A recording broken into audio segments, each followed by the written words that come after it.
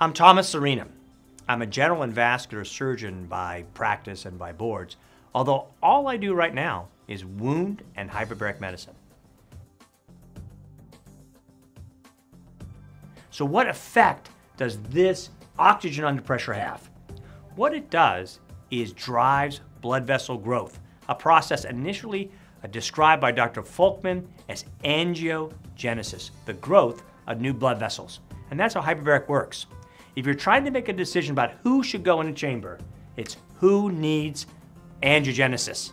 Who's a candidate for hyperbaric? I mean, who will benefit from this therapy? And it's actually patients whose quality of life is disrupted from radiation cystitis or other adverse effects of a radiation. What does radiation do over a long period of time? It causes the bladder mucosa to become ischemic.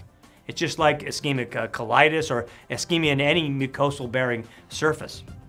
It's increased scarring, decreased blood vessel growth, and if you have decreased blood vessel growth, a process called endarteritis obliterans, then what do you need? You need angiogenesis, and that's how this machine works.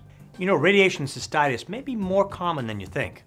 We just completed the American College of Hyperbaric Medicine registry looking at patients with radiation cystitis, and this is exactly what we found.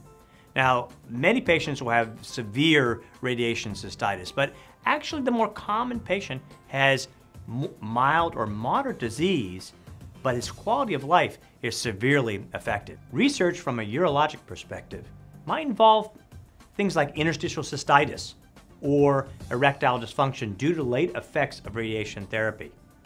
These are areas where I believe hyperbaric oxygen therapy and its angiogenic properties may be of significant benefit. Erectile dysfunction. Some erectile dysfunction may well be the late effects of radiation therapy for patients treated for prostate cancer.